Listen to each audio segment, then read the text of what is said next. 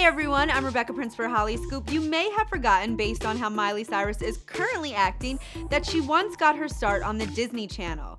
Well, the latest news for Disney is that they have introduced their first gay couple, and Miley, of course, is speaking out about it. Miley has praised the Disney Channel for featuring a same-sex couple. Good Luck Charlie is set to introduce a character with two lesbian mothers, and 20-year-old Miley is thrilled with the development. Miley tweeted, "Is this true? I commend Disney for making this step into the light of this generation.